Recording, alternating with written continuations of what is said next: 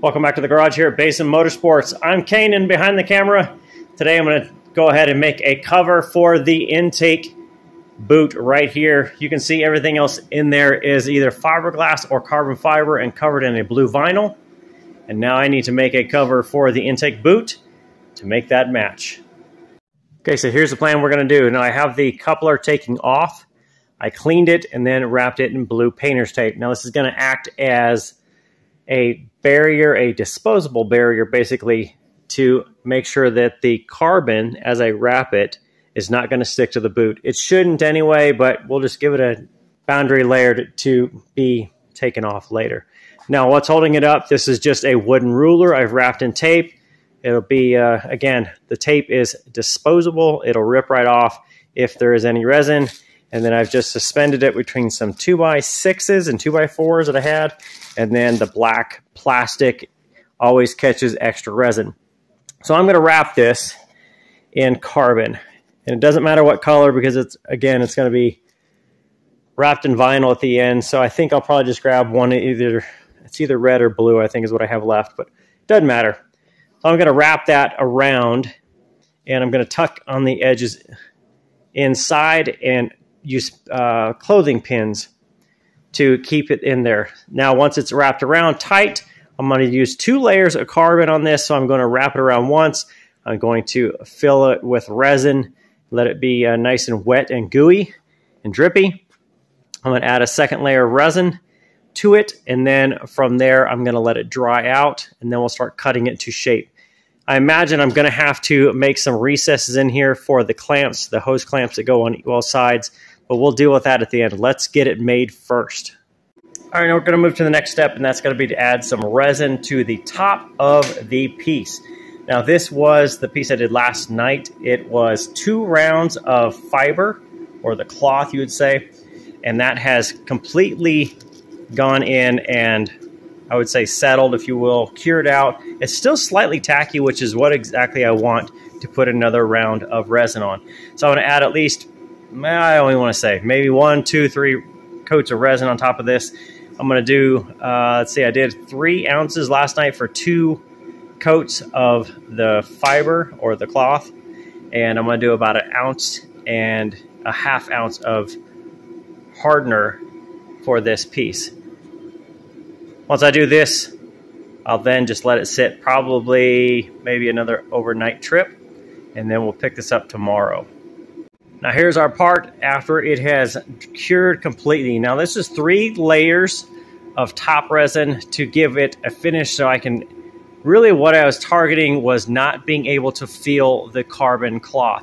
So I can just in a certain kind of spots fit or feel some of the striations here, a little bit of bump, and that's exactly what I'm hoping for. So this is cured for 2 days now after I put on the last coat. Now I need to take out the silicone boot out of the center, so I'm going to just kind of dismantle this apparatus, take the ruler out that was holding it up, and just start cutting this out. Now if I show you, if you look down in here, you know the boot is an oval when it goes to the ram air or the intake part that comes from the filter. So knowing I have to look down on this, I'm going to cut this cover roughly in this range.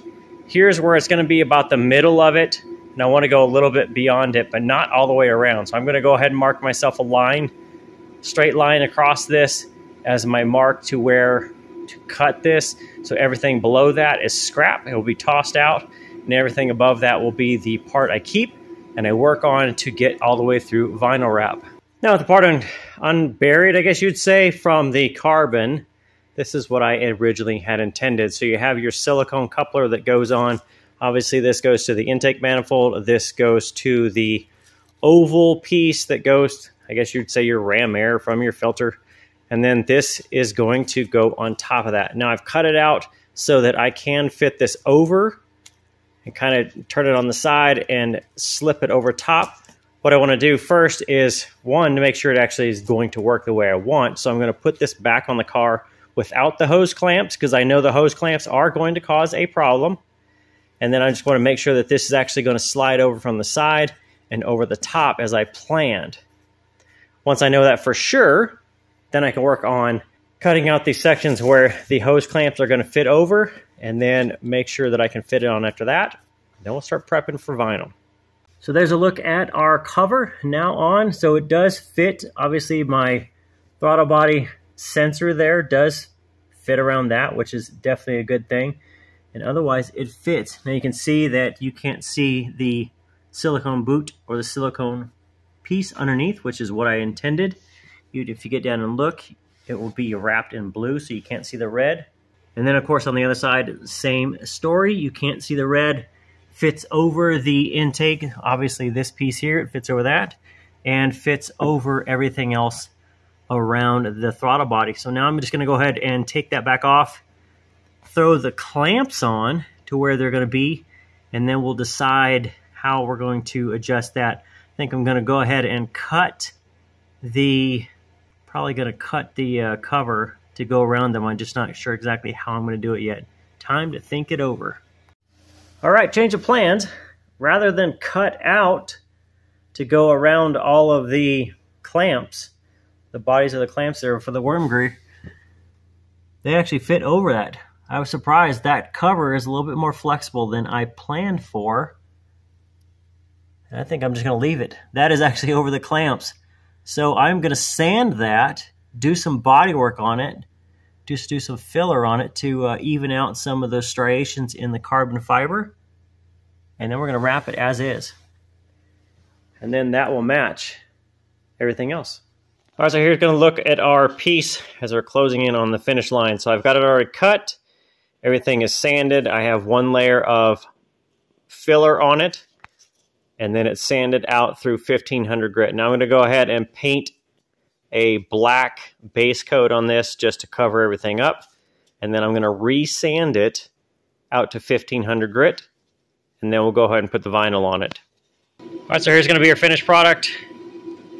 Carbon fiber's all done, all sanded, painted, re-sanded, cleaned with alcohol, and then wrapped.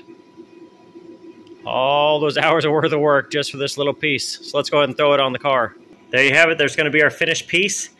Now if I back up a little bit, you'll see that everything now is wrapped in the KPMF Opulent Indigo Blue.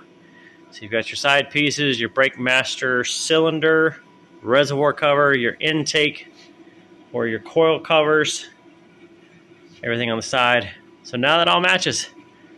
That's the look I've been going after for almost a year, trying to get just some semblance to match the blue flames on the car. So with that, we're going to wrap this project up. Now that the engine bay is completely done, I am done for this winter on making covers, and I've also got a couple more pieces on the interior I'm going to work on. And that's it for the Corvette for this year. Now, if you have any questions on how I made anything or any of the materials I've used, you can ask questions down in the comments section, or you can look in the video description. I will have links out to all the materials I've used for the carbon fiber, resin, painter's tape. I mean, anything I've basically touched or used to create this, or any of the parts, they're pretty similar. Just go ahead and check the video description. Otherwise, thanks for stopping by and checking it out. We'll see you next time.